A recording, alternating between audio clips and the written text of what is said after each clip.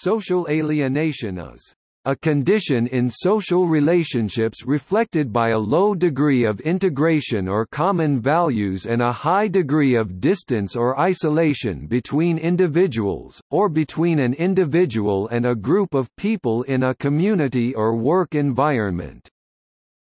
It is a sociological concept developed by several classical and contemporary theorists. The concept has many discipline-specific uses, and can refer both to a personal psychological state subjectively and to a type of social relationship objectively.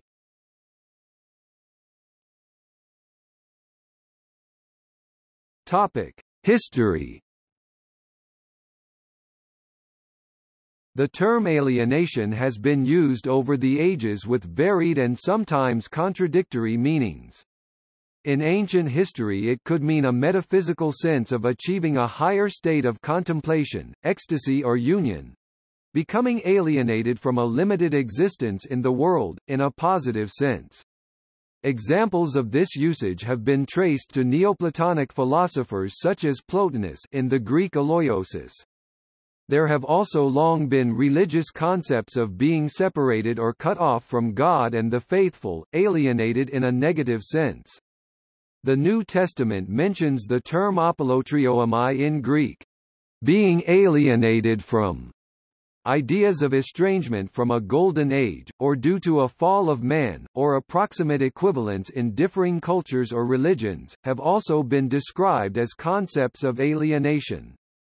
A double positive and negative sense of alienation is broadly shown in the spiritual beliefs referred to as Gnosticism. Alienation has also had a particular legal-political meaning since at least ancient Roman times, where to alienate property alienato is to transfer ownership of it to someone else. The term alienation itself comes from the Latin alienus, which meant of another place or person, which in turn came from alus, meaning other or another. An alienus in ancient Roman times could refer to someone else's slave. Another usage of the term in ancient Greco-Roman times was by physicians referring to disturbed, difficult or abnormal states of mind, generally attributed to imbalanced physiology. In Latin alienatio mentis, mental alienation, this usage has been dated to Asclepiades. Once translations of such works had resurfaced in the West in the 17th century, physicians again began using the term, which is typically attributed to Felix Platter. In medieval times, a relationship between alienation and social order has been described, mediated in part by mysticism and monasticism. The Crusades and witch hunts have been described as forms of mass alienation.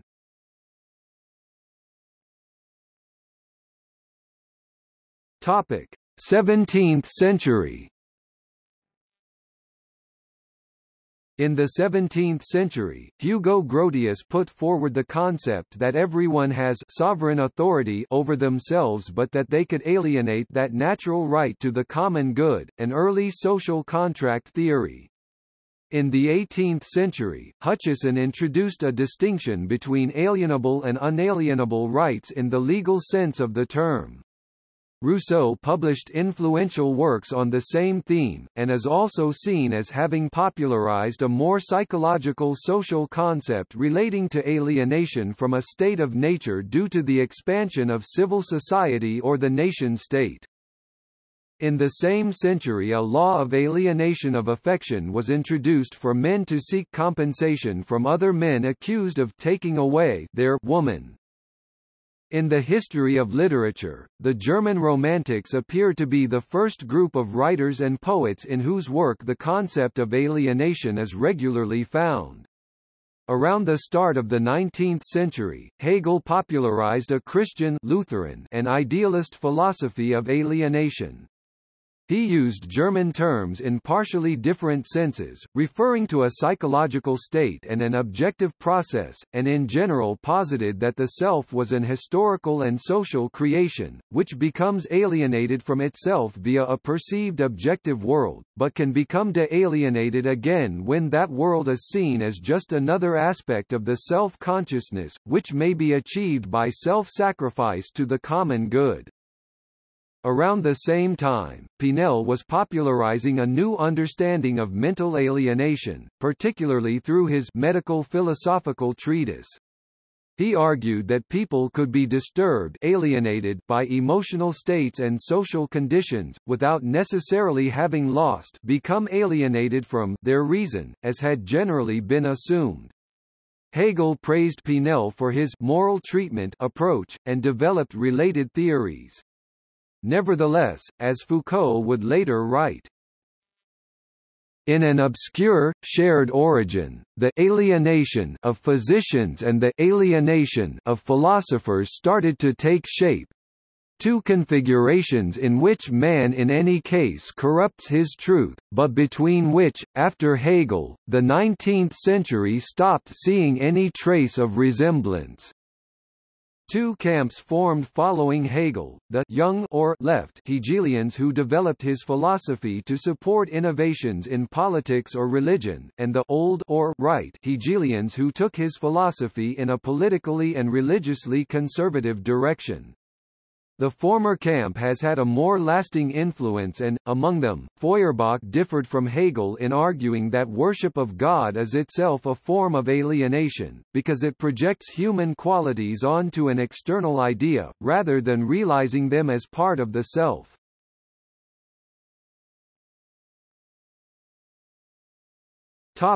Marx. Marx was initially in the young Hegelian camp and, like Feuerbach, rejected the spiritual basis, and adapted Hegel's dialectic model to a theory of historical materialism.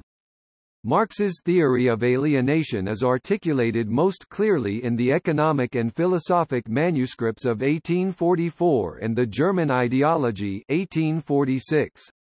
The young Marx wrote more often and directly of alienation than the mature Marx, which some regard as an ideological break while others maintain that the concept remained central. There is generally held to be a transition from a philosophical anthropological Marxist humanism concept, e.g. internal alienation from the self, to a structural historical interpretation, e.g. external alienation by appropriation of labor, accompanied by a change in terminology from alienation to exploitation to commodity fetishism and reification. Marx's concepts of alienation have been classed into four types by Kostas Axelos: economic and social alienation, political alienation, human alienation, and ideological alienation. In the concept's most prominent use, it refers to the economic and social alienation aspect in which workers are disconnected from what they produce and why they produce. Marx believed that alienation is a systematic result of capitalism. Essentially, there is an exploitation of men by men, where the division of labor creates an economic hierarchy. Axelos, 1976-58. His theory of alienation was based upon his observation that in emerging industrial production under capitalism, workers inevitably lose control of their lives and selves by not having any control of their work. Workers never become autonomous, self-realized human beings in any significant sense, except in the way the bourgeoisie wants the worker to be realized. His theory relies on Feuerbach's The Essence of Christianity 1841, which argues that the idea of God has alienated the characteristics of the human being. Stirner would take the analysis further in The Ego and Its Own 1844, declaring that even humanity is an alienating ideal for the individual, to which Marx and Engels responded in the German ideology 1845. Alienation in capitalist societies occurs because in work each contributes to the common wealth, but they can only express this fundamentally social aspect of individuality through a production system that is not publicly social but privately owned, for which each individual functions as an instrument, not as a social being. Kostas Axelos summarizes that for Marx, in capitalism, work renders man an alien to himself and to his own products. The malaise of this alienation from the self means that the worker does not affirm himself but denies himself, does not feel content but unhappy. The worker only feels himself outside his work, and in his work he feels outside himself. Its alien character emerges clearly in the fact as soon as no physical or other compulsion exists, it is avoided like the plague. Marx also wrote, in a curtailed manner, that capitalist owners also experience alienation, through benefiting from the economic machine by endlessly competing, exploiting others and maintaining mass alienation in society. The idea of political alienation refers to the idea that politics is the form that organizes the productive forces of the economy in a way that is alienating because it distorts the logic of economic development. In human alienation, individuals become estranged to themselves in the quest to stay alive, where they lose their true existence in the struggle for subsistence. Axelos, 1976–111. Marx focuses on two aspects of human nature which he calls historical conditions. The first aspect refers to the necessity of food, clothes, shelter, and more. Secondly, Marx believes that after satisfying these basic needs people have the tendency to develop more needs or desires that they will work towards satisfying. Hence, humans become stuck in a cycle of never-ending wants which makes them strangers to each other. When referring to ideological alienation, Axelos proposes that Marx believes that all religions divert people away from their true happiness and instead turn them towards illusory happiness. There is a commonly noted problem of translation in grappling with ideas of alienation derived from German-language philosophical texts. The word alienation, and similar words such as estrangement, are often used interchangeably to translate two distinct German words, Entfremdung and Entäußerung. The former means specifically interpersonal estrangement, while the latter can have a broader and more active meaning that might refer also to externalization, relinquishment, or sale alienation of property.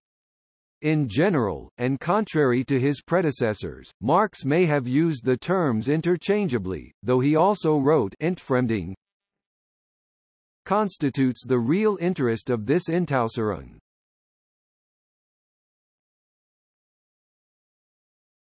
Topic: Late 1800s to 1900s. Many sociologists of the late 19th and early 20th centuries were concerned about alienating effects of modernization. German sociologists Georg Simmel and Ferdinand Tönnies wrote critical works on individualization and urbanization. Simmel's The Philosophy of Money describes how relationships become more and more mediated by money. Tönnies' Gemeinschaft and Gesellschaft, Community and Society, is about the loss of primary relationships such as familial bonds in favor of goal-oriented, secondary relationships. This idea of alienation can be observed in some other contexts, although the term may not be as frequently used. In the context of an individual's relationships within society, alienation can mean the unresponsiveness of society as a whole to the individuality of each member of the society. When collective decisions are made, it is usually impossible for the unique needs of each person to be taken into account. The American sociologist C. Wright Mills conducted a major study of alienation in modern society with White Collar in 1951, describing how modern consumption capitalism has shaped a society where you have to sell your personality in addition to your work. Melvin Seaman was part of a surge in alienation research during the mid-20th century when he published his paper, On the Meaning of Alienation. In 1959, Senecal 2010b, 7-8.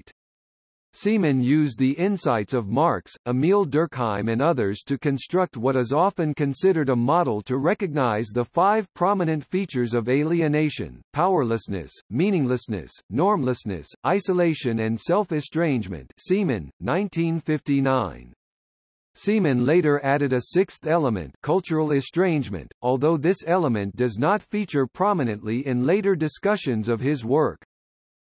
In a broader philosophical context, especially in existentialism and phenomenology, alienation describes the inadequacy of the human being or the mind in relation to the world.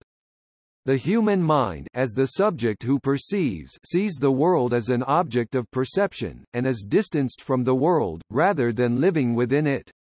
This line of thought is generally traced to the works of Søren Kierkegaard in the 19th century, who, from a Christian viewpoint, saw alienation as separation from God, and also examined the emotions and feelings of individuals when faced with life choices.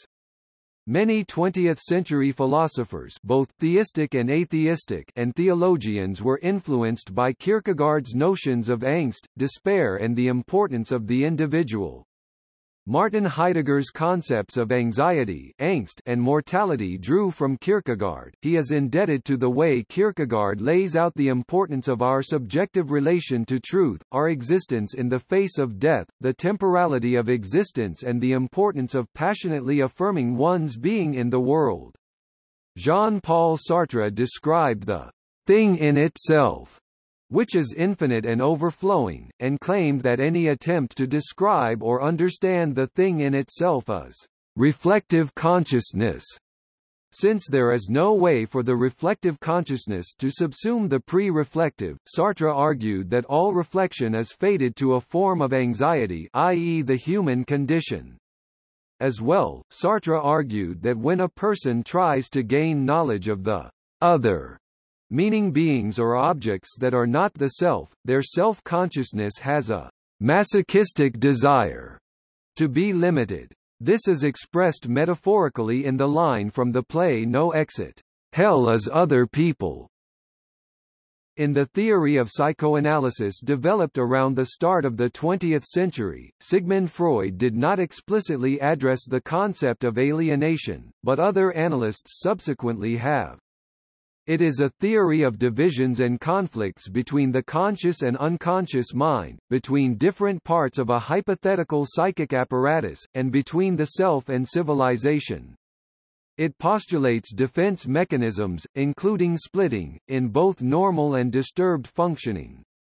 The concept of repression has been described as having functionally equivalent effects as the idea of false consciousness associated with Marxist theory, a form of Western Marxism developed during the century, which included influential analyses of false consciousness by Georg Lukács. Critics of bureaucracy and the Protestant ethic also drew on the works of Max Weber. Figures associated with critical theory, in particular with the Frankfurt School, such as Theodor Adorno and Erich Fromm, also developed theories of alienation, drawing on neo-Marxist ideas as well as other influences including neo-Freudian and sociological theories. One approach applies Marxist theories of commodification to the cultural, educational and party political spheres. Links are drawn between socio-economic structures, psychological states of alienation, and personal human relationships. In the 1960s the revolutionary group Situationist International came to some prominence, staging situations intended to highlight an alternative way of life to advanced capitalism, the latter conceptualized as a diffuse spectacle, a fake reality masking a degradation of human life.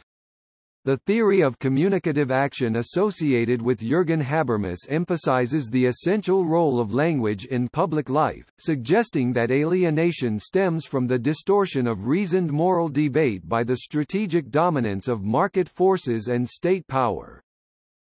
This critical program can be contrasted with traditions that attempt to extract problems of alienation from the broader socioeconomic context, or which at least accept the broader context on its own terms, and which often attribute problems to individual abnormality or failures to adjust. After the boom in alienation research that characterized the 1950s and 1960s, interest in alienation research subsided. Geyer, 1996, XII. Although in sociology it was maintained by the Research Committee on Alienation of the International Sociological Association (ISA). In the 1990s, there was again an upsurge of interest in alienation prompted by the fall of the Soviet Union, globalization, the information explosion, increasing awareness of ethnic conflicts, and postmodernism. See Geyer, 1996. Geyer believes the growing complexity of the contemporary world and postmodernism prompted a reinterpretation of alienation that suits the contemporary living environment. In late 20th and early 21st century sociology, it has been particularly the works of Felix Geyer, Loren Langman and Deborah Collican-Fishman that address the issue of alienation in the contemporary Western world.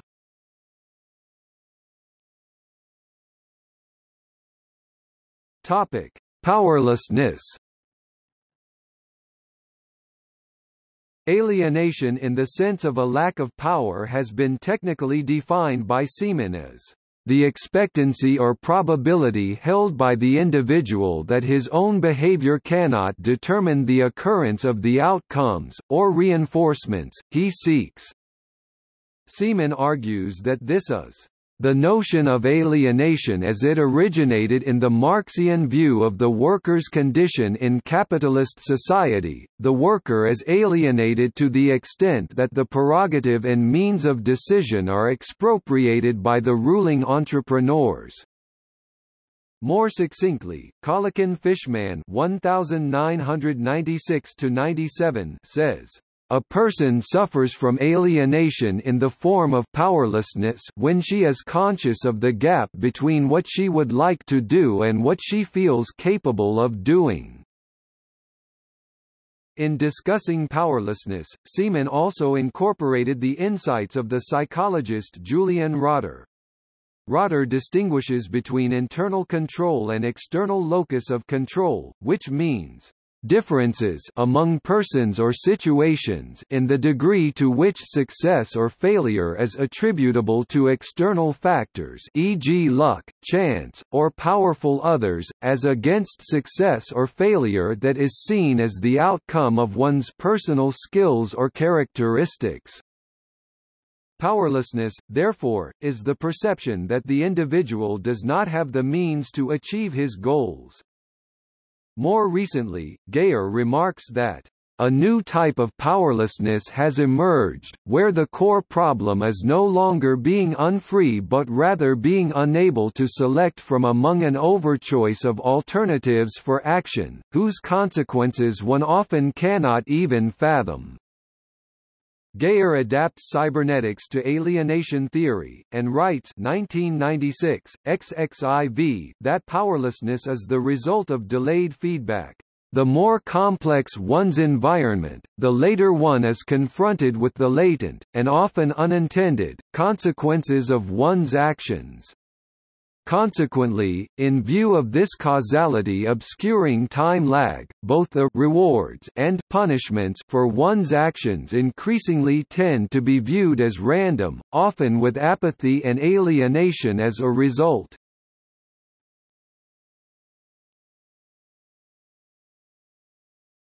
Topic: Meaninglessness.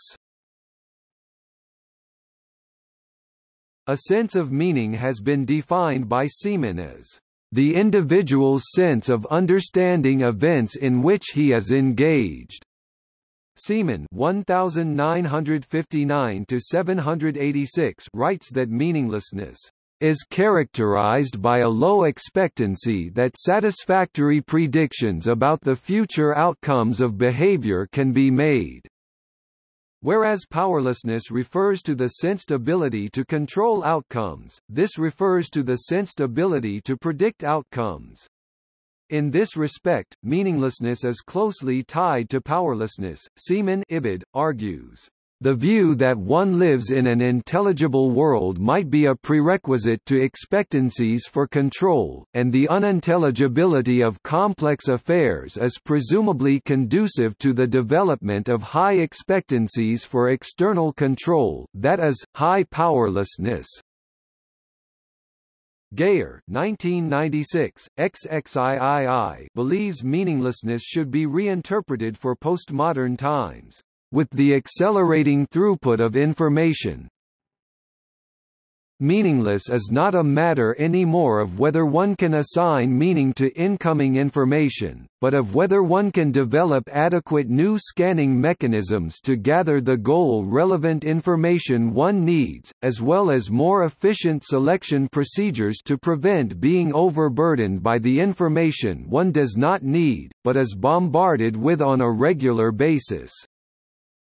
Information overload, or the so-called data tsunami, are well-known information problems confronting contemporary man, and Geyer thus argues that meaninglessness is turned on its head.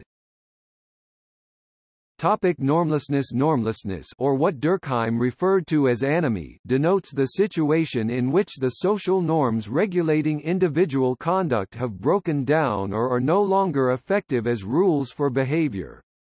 This aspect refers to the inability to identify with the dominant values of society, or rather, with what are perceived to be the dominant values of society. Seaman 1959–788 adds that this aspect can manifest in a particularly negative manner. The anomic situation may be defined as one in which there is a high expectancy that socially unapproved behaviors are required to achieve given goals.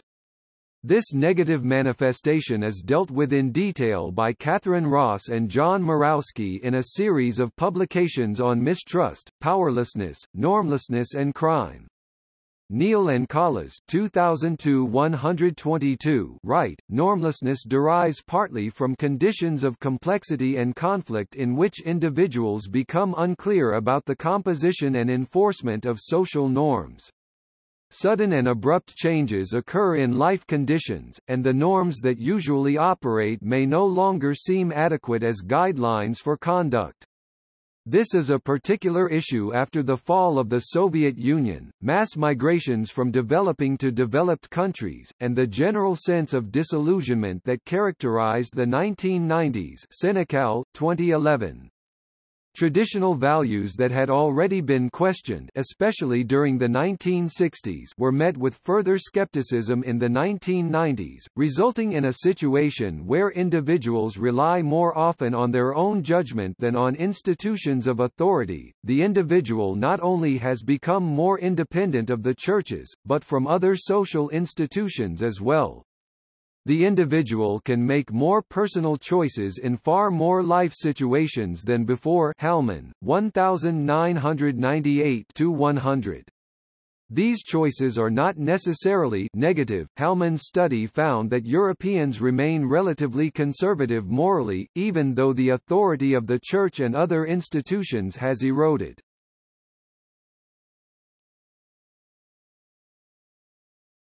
Topic: Relationships. One concept used in regard to specific relationships is that of parental alienation, where a child is distanced from and expresses a general dislike for one of their parents who may have divorced or separated. The term is not applied where there is child abuse. The parental alienation might be due to specific influences from either parent or could result from the social dynamics of the family as a whole. It can also be understood in terms of attachment, the social and emotional process of bonding between child and caregiver. Adoptees can feel alienated from both adoptive parents and birth parents. Familial estrangement between parents and adult children is attributed to a number of biological, psychological, social, and structural factors affecting the family, including attachment disorders, incompatible values and beliefs, unfulfilled expectations, critical life events and transitions, parental alienation, and ineffective communication patterns. The degree of alienation has been positively correlated with decreased emotional functioning in the parent who feels a loss of identity and stigma. Attachment relationships in adults can also involve feelings of alienation. Indeed, emotional alienation is said to be a common way of life for many, whether it is experienced as overwhelming, or is not admitted to in the midst of a socio-economic race, or contributes to seemingly unrelated problems.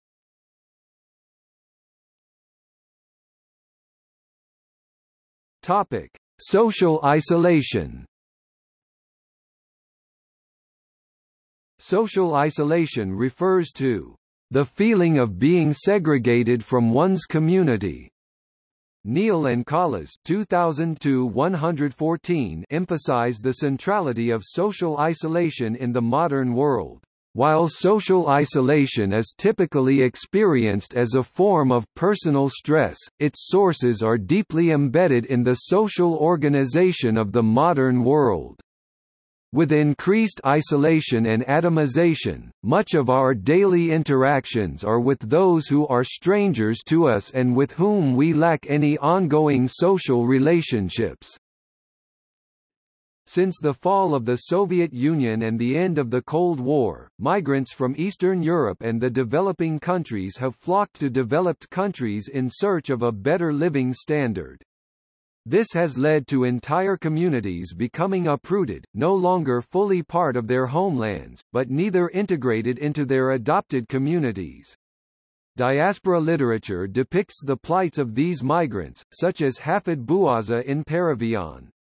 Senecal 2010b, 41 argues, low-income communities or religious minorities may feel separated from mainstream society, leading to backlashes such as the civil unrest that occurred in French cities in October 2005. The fact that the riots subsequently spread to Belgium, Denmark, Germany, the Netherlands, Spain, Greece, and Switzerland, illustrates that not only did these communities feel segregated from mainstream society, but also that they found a community in their isolation. They regarded themselves as kindred spirits.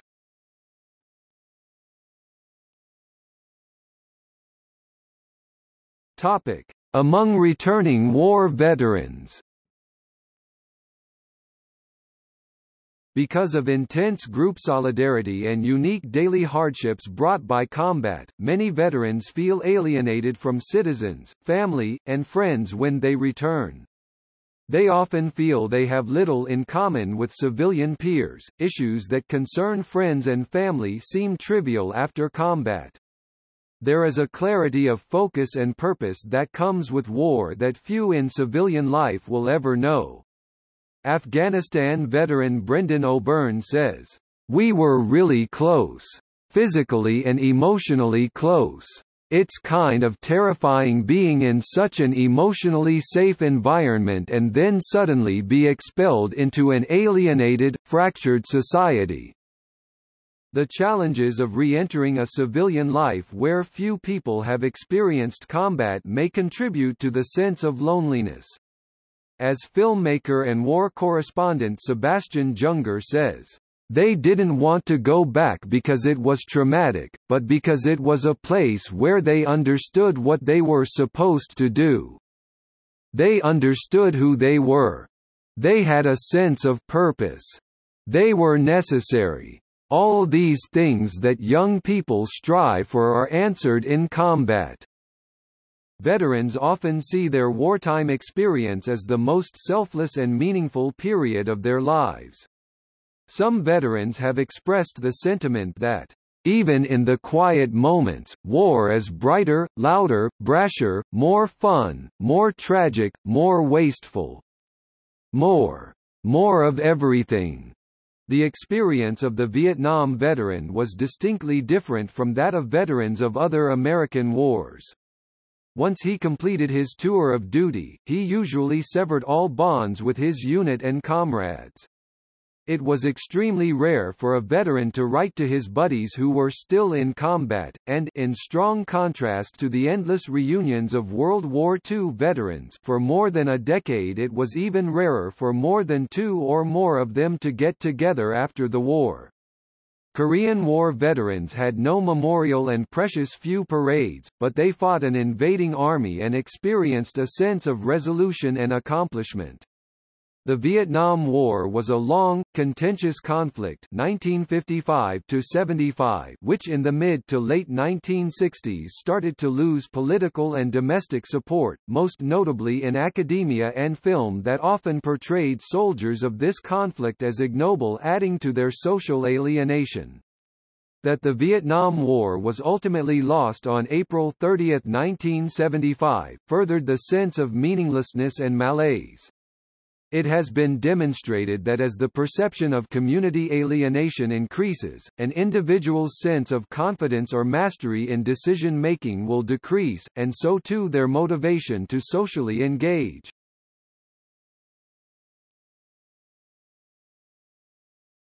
Topic: Political alienation. One manifestation of the above dimensions of alienation can be a feeling of estrangement from, and a lack of engagement in, the political system. Such political alienation could result from not identifying with any particular political party or message, and could result in revolution, reforming behavior, or abstention from the political process, possibly due to voter apathy. A similar concept is policy alienation, where workers experience a state of psychological disconnection from a policy program being implemented.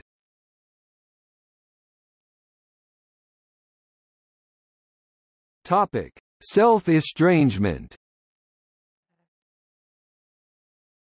Self-estrangement is an elusive concept in sociology, as recognized by Seaman 1959, although he included it as an aspect in his model of alienation. Some, with Marx, consider self-estrangement to be the end result and thus the heart of social alienation. Self-estrangement can be defined as the psychological state of denying one's own interests, of seeking out extrinsically satisfying, rather than intrinsically satisfying, activities. It could be characterized as a feeling of having become a stranger to oneself, or to some parts of oneself, or alternatively as a problem of self-knowledge, or authenticity. Seaman 1959 recognized the problems inherent in defining the self, while postmodernism in particular has questioned the very possibility of pinpointing what precisely self constitutes. Gergen 1996–125 argues that the traditional view of self versus society is deeply problematic and should be replaced by a conception of the self as always already immersed in relatedness. On this account, the individual's lament of not belonging is partially a byproduct of traditional discourses themselves. If the self is relationally constituted, does it make sense to speak of self-estrangement rather than social isolation? Costas and Fleming 2009–354 suggest that although the concept of self-estrangement has not weathered postmodern criticisms of essentialism and economic determinism well, the concept still has value if a Lacanian reading of the self is adopted. This can be seen as part of a wider debate on the concept of self between humanism and anti-humanism, structuralism and post-structuralism, or nature and nurture.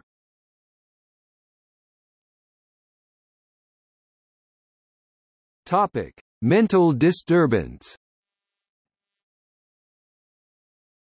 Until early in the 20th century, psychological problems were referred to in psychiatry as states of mental alienation, implying that a person had become separated from themselves, their reason or the world. From the 1960s, alienation was again considered in regard to clinical states of disturbance, typically using a broad concept of a schizoid splitting process taken from psychoanalytic theory. The splitting was said to occur within regular child development and in everyday life, as well as in more extreme or dysfunctional form in conditions such as schizoid personality and schizophrenia. Varied concepts of alienation and self-estrangement were used to link internal schizoid states with observable symptoms and with external socio-economic divisions, without necessarily explaining or evidencing underlying causation. R. D. Laing was particularly influential in arguing that dysfunctional families and socioeconomic oppression caused states of alienation and ontological insecurity in people, which could be considered adaptations but which were diagnosed as disorders by mainstream psychiatry and society. Laing, 1967-1959. The specific theories associated with Laing and others at that time are not widely accepted, but work from other theoretical perspectives sometimes addresses the same theme. In a related vein, for Ian Parker, psychology normalizes conditions of social alienation. While it could help groups of individuals emancipate themselves, it serves the role of reproducing existing conditions. Parker, 2007. This view can be seen as part of a broader tradition sometimes referred to as critical psychology or liberation psychology, which emphasizes that an individual is enmeshed within a social-political framework, and so therefore are psychological problems. Similarly, some psychoanalysts suggest that while psychoanalysis emphasizes environmental causes and reactions, it also attributes the problems of individuals to internal conflicts stemming from early psychosocial development, effectively divorcing them from the wider ongoing context. Slavoj Žižek, drawing on Herbert Marcuse, Michel Foucault, and Jacques Lacan's psychoanalysis, argues that in today's capitalist society, the individual is estranged from their self through the repressive injunction to enjoy. Such an injunction does not allow room for the recognition of alienation and, indeed, could itself be seen as an expression of alienation. Žižek, 1994. Frantz Fanon, an early writer on postcolonialism, studied the conditions of objectification and violent oppression, lack of autonomy, believed to have led to mental disorders among the colonized in the Third World, in particular Africans. Fanon, 2004, 1961. A process of malignant alienation has been observed in regard to some psychiatric patients, especially in forensic units and for individuals labeled difficult or who aren't liked by at least some staff, which involves a breakdown of the therapeutic relationship between staff and patients, and which may end in the suicide of the patient. Individuals with long-term mental disorders, which may have originally stemmed from social alienation, can experience particular social and existential alienation within their communities due to other people's and potentially their own negative attitudes towards themselves and odd behavior.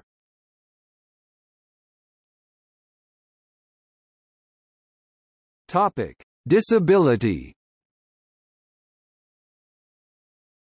Differences between persons with disabilities and individuals in relative abilities, or perceived abilities, can be a cause of alienation.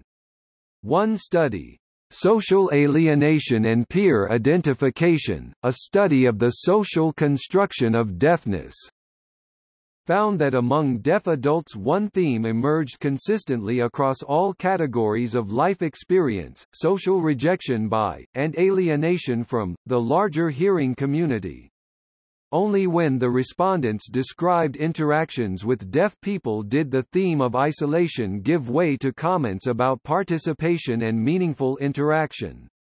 This appeared to be related to specific needs, for example for real conversation, for information, the opportunity to develop close friendships and a sense of family. It was suggested that the social meaning of deafness is established by interaction between deaf and hearing people, sometimes resulting in marginalization of the deaf, which is sometimes challenged. It has also led to the creation of alternatives, and the deaf community is described as one such alternative. Physicians and nurses often deal with people who are temporarily or permanently alienated from communities, which could be a result or a cause of medical conditions and suffering, and it has been suggested that therefore attention should be paid to learning from experiences of the special pain that alienation can bring.